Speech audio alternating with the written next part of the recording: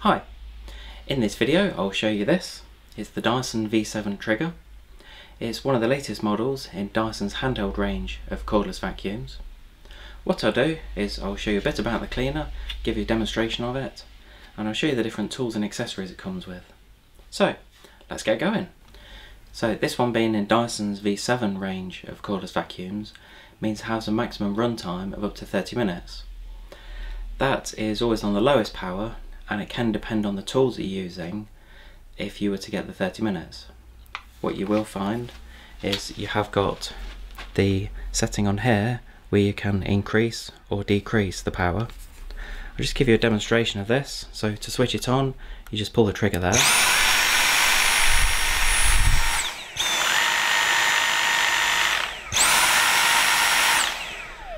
So by flicking the switch on top, that will reduce or increase the power.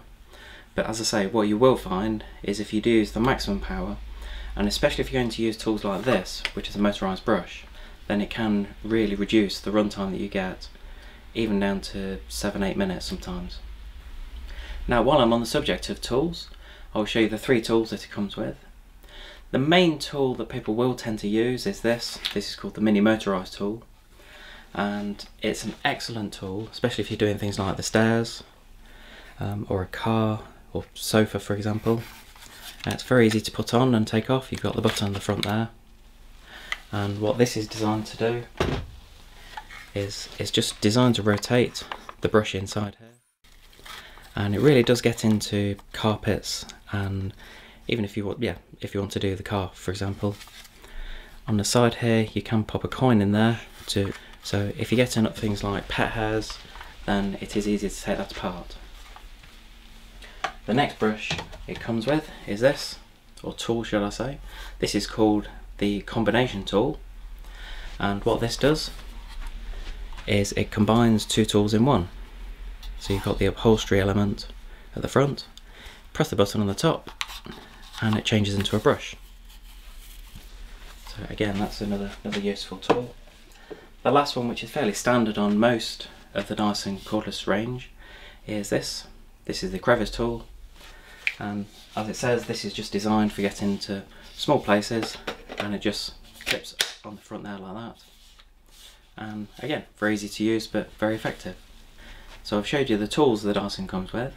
What I do now is to show you where all the dirt ends up. So clearly it's in the bin, and to empty it, what you do is you've got a handle on the top here.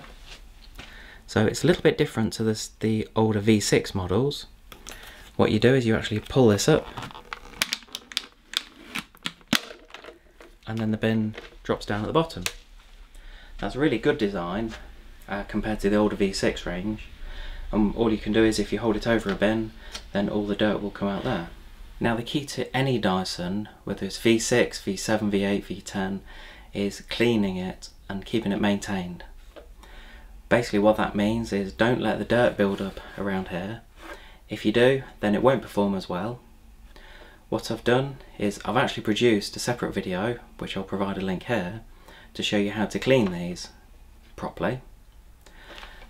Basically what you can do as a very quick method of cleaning, if you press a button here, just the side, that will lift that off.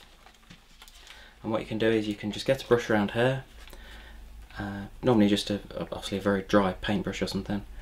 Brush around here, make sure that's all clean, and then just pop that back in there.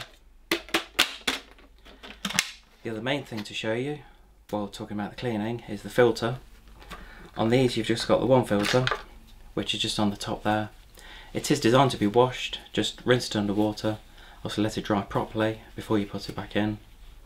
On this you can actually take the filter apart as well, so depending on how dirty it is, just unclip this. What you can find after you've washed it for several times that you will need to replace that.